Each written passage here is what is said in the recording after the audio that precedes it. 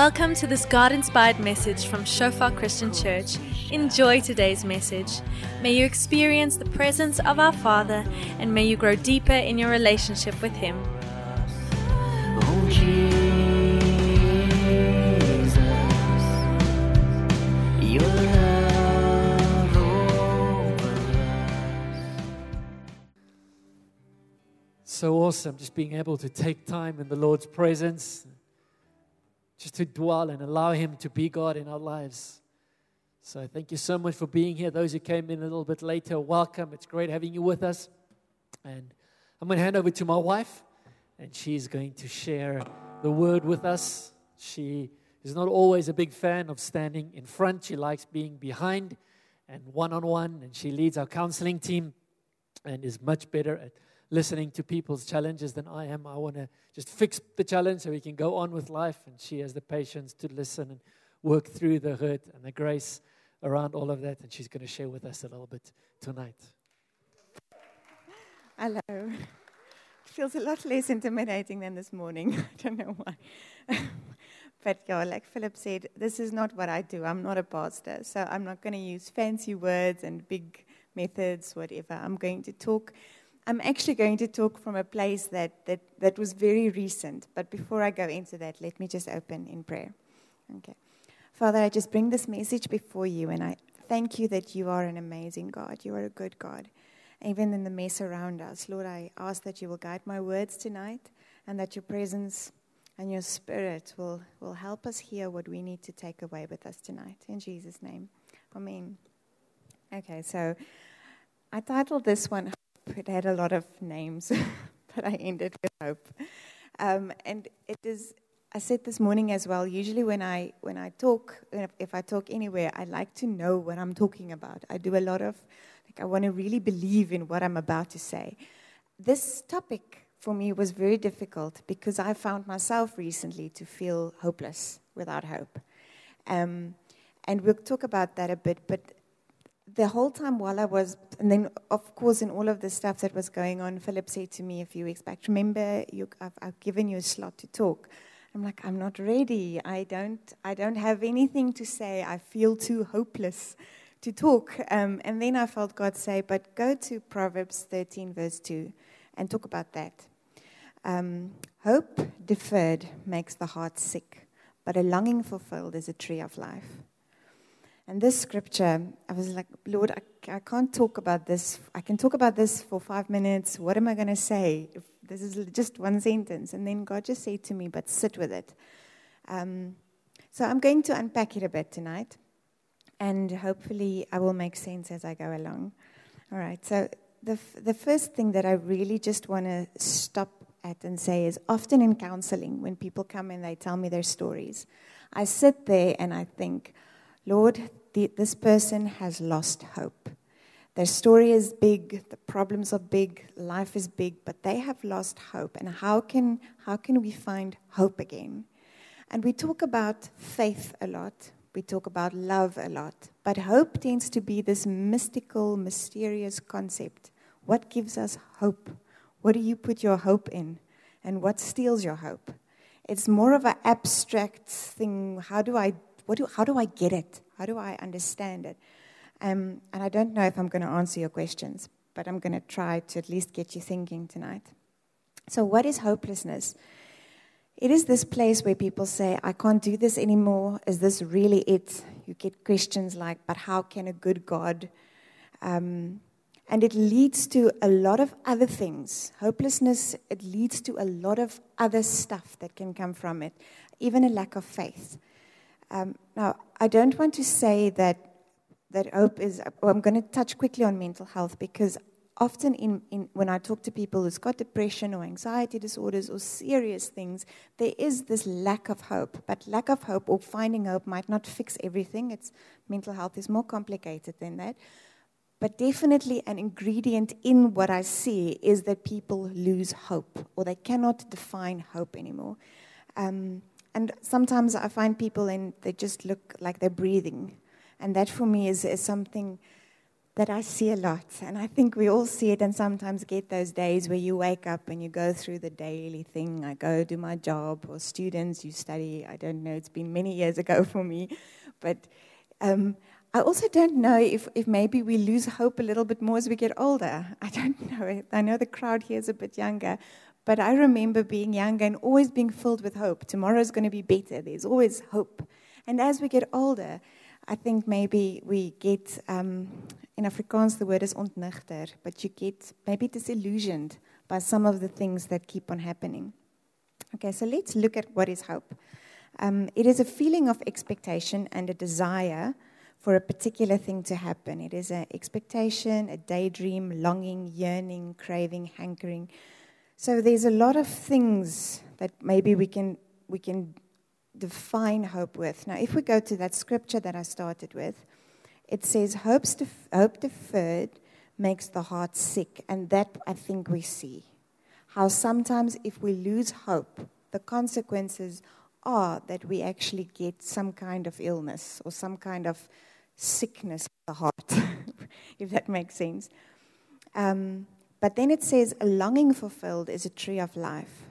So in the scripture, I was thinking, all right, so hope definitely has to do with seeking things, longing for something. So if these longings that we want are the key to finding hope, then maybe we must go there. And I'll get to that in a bit. But before I go there, I just want to ask, just think a bit, what are the stuff that gives you hope? And what is the things that steals your hope? Because I've got a few listed up there. For me, I think history repeating itself definitely steals my hope. And I'm not just talking about global history repeating itself, sadly. I'm talking about, I struggle with, hello, I do it again, hello, and the mic does it again. Personal history repeating itself. Is that a trick one or something? Should I wait a bit, speak slower so that I don't sound like I'm rapping? Okay, let's carry on. So, repeating itself. All right, let's give this one a try. So, history repeating itself is definitely something that steals hope. And now, like I said, it's not just if you look at politics or the world, it's also in our personal lives, in relationships. I'm trusting my child to stop doing that, but they're doing it again. How many times do I have to tell them to stop doing that? I'm struggling with something. Why can't I just change? Why can't I just get this thing? And the more stuff like that hope happens, the more it deflates our hope. Suffering, disease. But I want to summarize this as sin. In counseling, I'm a Christian counselor, so if the people allow me to go there, some people come for counseling and they don't want, then I don't go there. But if I can go there with people, then I have a discussion about their understanding of sin and their understanding of why Jesus came. Because those two things are big filters that we process the world through. If our concept of sin and our concept of why Jesus came is unhealthy, then we are processing the bad stuff through the wrong filter. Sin for me, in short, is people doing what they want to do the way they want to do it, not God's way. That is, in short, for me, what happens. And the consequences of that is everywhere. The consequences are people deliberately hurting other people, or some guy in Russia deciding to do something. People make decisions, and it affects other people.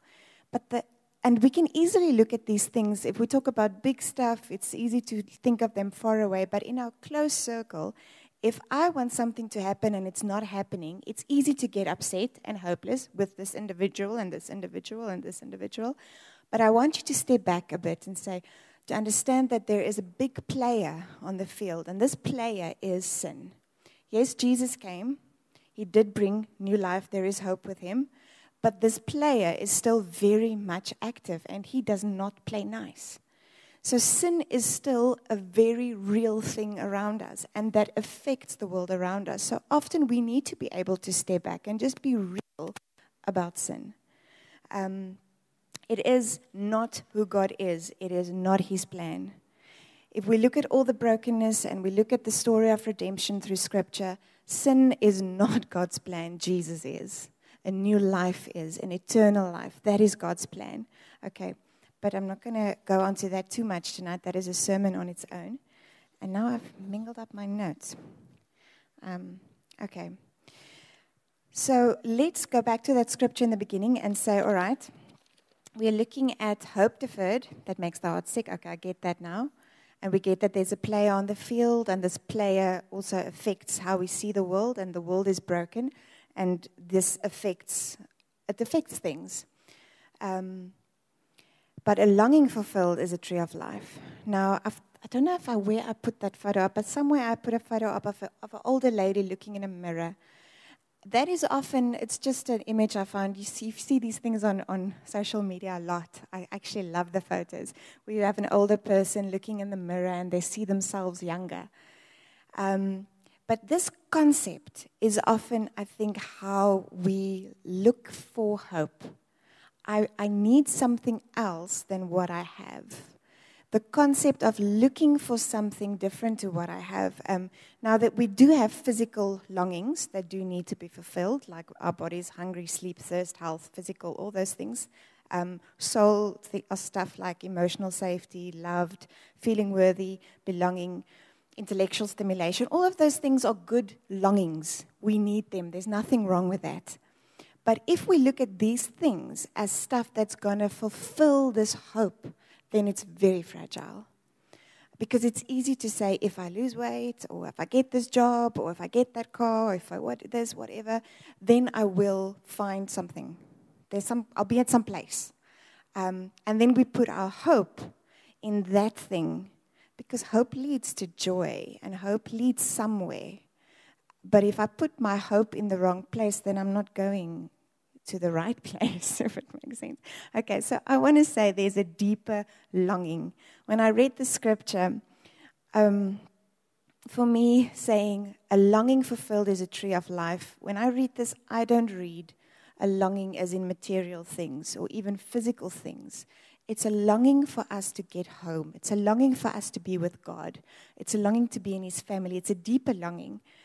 And I actually want to go so far as to say that I don't think on this side of eternity that longing is ever going to be fed. Yes, Christ is enough. Yes, Jesus is enough for everything. But we only see in part. We only get in part. So the more we get to know Him, yes, the more we do get filled. But we don't have the full picture yet. He's created us for an eternity with Him. He's created us for a different plan. So I want to go so far as to say that I think there's a longing in us that might not be fulfilled. And that longing being there is not bad. It's actually reminding us that this is not it. There is something else coming. So having said that, the next slide I've got there is in eternal perspective. Now, what do we do with these things? The one thing is definitely to try and, I don't want to, what's the word in English? Philosopher, whatever that word is. Philosopher? What's the word? Is that the word? I don't know. Okay, anyway, that word. About eternity and what eternity is going to be like and where we're going to be and all that stuff. But what I do know is that God set eternity in the human heart. I think we all know there's more. This is not meant to be it. So there is a hope that we have for something to come that we do not understand yet. And part of this is that we are heirs to this promise. We are heirs to this place where we can go.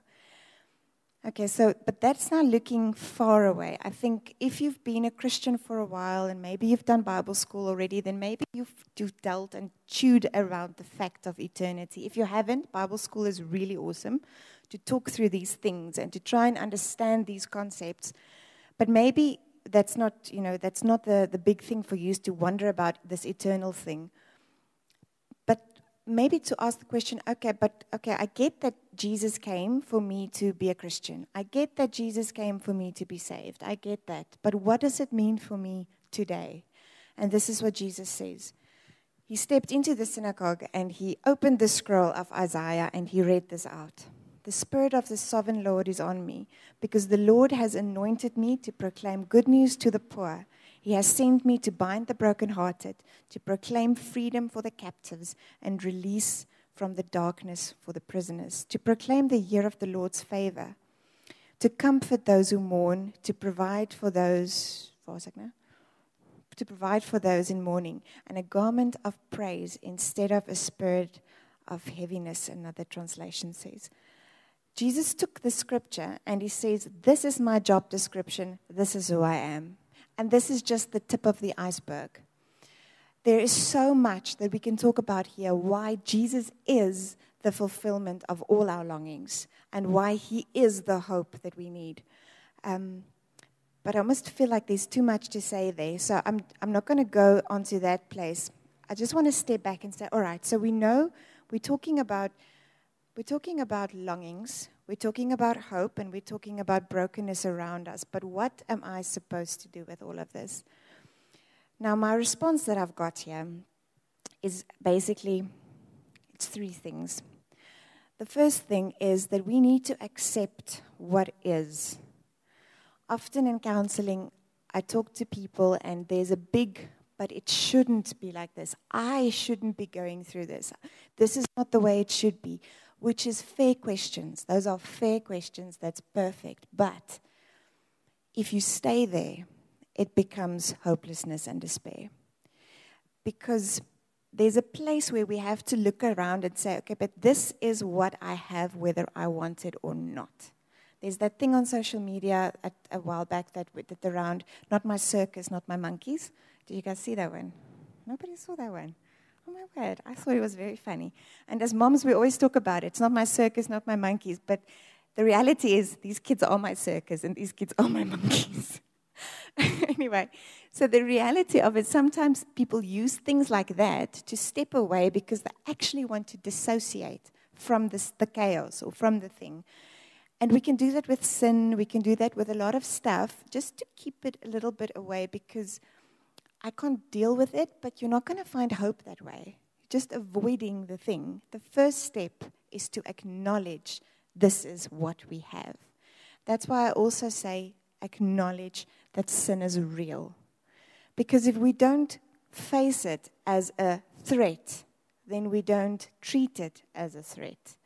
If we don't see that there's something in me or around me that's really not good, but I just tolerate it, then I'm not going to get the hope back. Okay, so you have to accept what is going on, and on the one side, which is the sin part of it, and the other side, there's the hope part. Accept that Jesus says he brings hope and that he is enough. Now, what that means for everybody is a more difficult topic to talk about like this. But that is a conversation I often have in counseling, where lots of people grow up in churches or Christian homes, or they know of Jesus and they have a philosophy about Jesus, but he's not real in their day-to-day. They haven't seen him active in their day-to-day. And this is something I actually want to leave with you, is to ask you, have you encountered Jesus like that as a person in your day-to-day so that you can understand what he means when he says he is the hope? Okay, so the first one is to get real with sin. And also together with that is to know that this is not it. God has an eternal plan. He has a plan for salvation. He has a plan to restore us to him. So that is a hope that nobody can take away, and we've got nothing to do with that. Nothing you do, nothing you are, nothing you say or don't do can change this thing about what God has done through Jesus. It's just something we have to accept. The next one is to actively search for hope. Like I said in the beginning, I think hope is sometimes this philosophical. You find it in songs and in poems and whatever. But or if you ask somebody, what are you hoping? They're like, I hope I get this job. I hope I get time to get to McDonald's or whatever. It's practical things about what I need. But what I'm trying to get here is that there is a deeper hope that we should be searching for. And it doesn't just come. It's not a fluffy feeling that makes me feel good. It's a choice. I hope in something bigger than me. I hope. And then in counseling, I always tell people, in the Old Testament, the Israelites, every time they went through something, they would build an altar. And that thing was representing the the victory or the story that they went through. And I encourage people to do that. To do that. Start again. I encourage people to do that because our life is full of stuff, and we can run around, go from the one thing to the next thing, and then one day we're like, oh, I lost hope. But if you built your altars, then you can go back and remember what God did, and you remember His faithfulness. You remember who He is, and it builds our hope and our faith. So then the last one I've got here is like the ingredient, the Holy Spirit. Jesus said that He's going to go away to leave something with us that is greater than Him. Now that has always bowled me. How can Jesus say He's going away and leave something greater? What could be greater than to have Jesus here? And then when I talk to the kids about this, but they're like, Mom, He can't be everywhere. So if He's on earth, then where is He going to be? Are we going to follow Him on Twitter? Are we going to watch Him on the news? He can't be everywhere. But the Holy Spirit can. So God gave us this, it's not a magic ingredient, but I watch a lot of fairy tales with my girls these days, and I'm loving some of the stuff we're watching. But there's a gift that God comes, and He gives us the Holy Spirit. It's not magic, it's not mystical, it's real. It's a person that's with us, and He explains these things to us. He helps us find these pebbles, if you want to call them that, of hope, so that we can actually collect them purposefully. And then just the last one I've got up there is to always be ready, because there's always hope. Where's this one that I go? And I go from 15. But in your hearts, revere Christ as Lord, and always be prepared to give an answer to anybody who asks, to give a reason for the hope that is in you. That is something that I have found really distinguishes Christians from a lot of other people.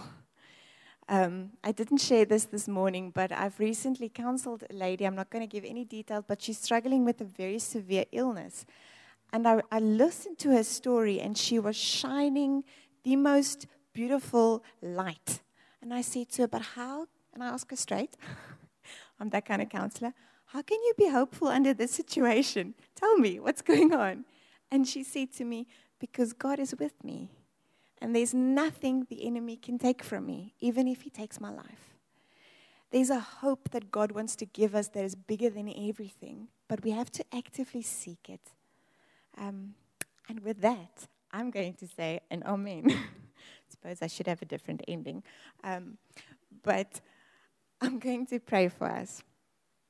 Father, I just thank you that you give us these promises that are sometimes very fluffy, or we think they are fluffy and we feel they are far away, but they are not. Jesus is real. The Holy Spirit is real. The promises you give us is eternally, but it's also for today, Lord.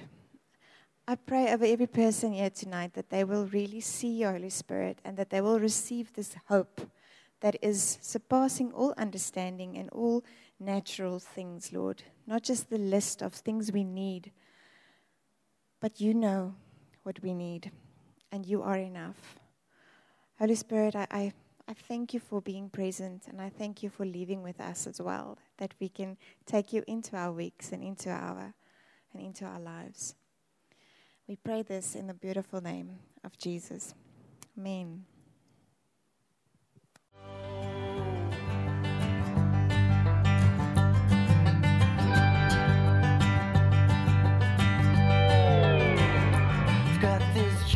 Thanks for listening to this message from Shofar Christian Church. We believe that you enjoyed your time with us, establishing God's kingdom and His glory in your life. For more info, call us on 012-362-1363. Email us pretoria@shofaronline.org. Browse our website www.shofaronline.org or like us on facebook.com/Shofar Pretoria.